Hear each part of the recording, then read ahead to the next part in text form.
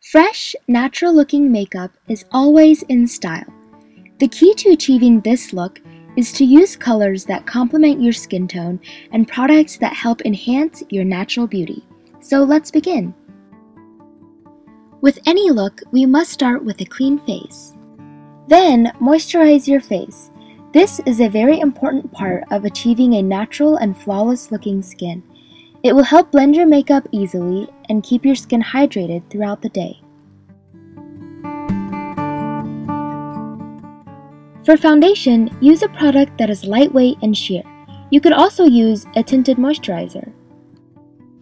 Apply the foundation to the back of your hands and warm up the product with your fingers.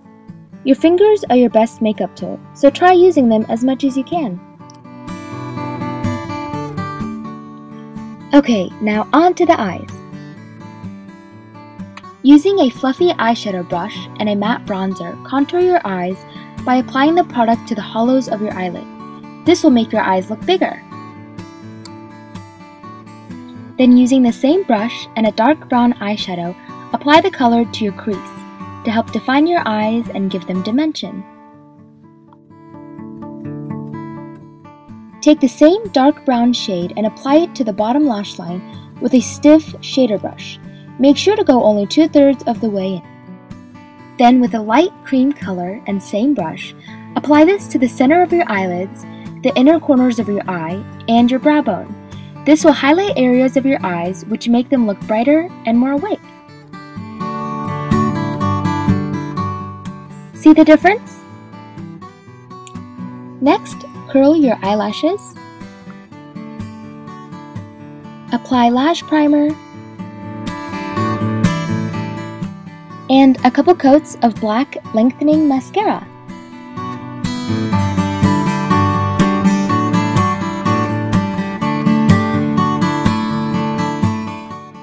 Then, with white eyeliner, line your bottom waterline.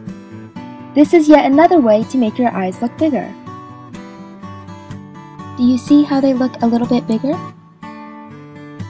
Next, apply black mascara to your bottom lashes.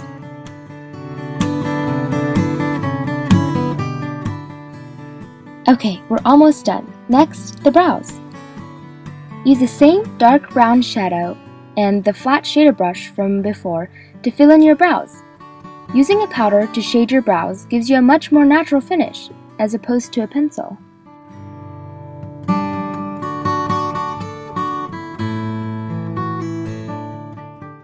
Then I'm using a concealer under my eyes to help brighten my complexion and cover any dark circles. You could use your fingers for this step, but a synthetic brush also works really great with cream products.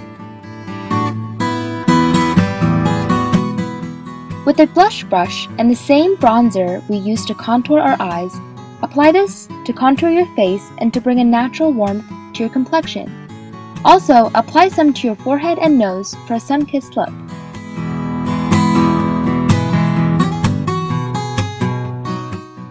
Then, for blush, pick a color that complements your skin tone. For me, a light pink color works great. Also, I'm using a cream product because it gives a dewy and natural glow. Then, last but not least, apply your favorite tinted lip balm, and you're all finished! I hope you guys enjoyed watching and have fun sporting your natural look. See you next time, guys!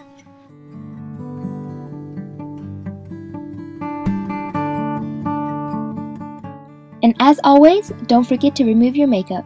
Bye!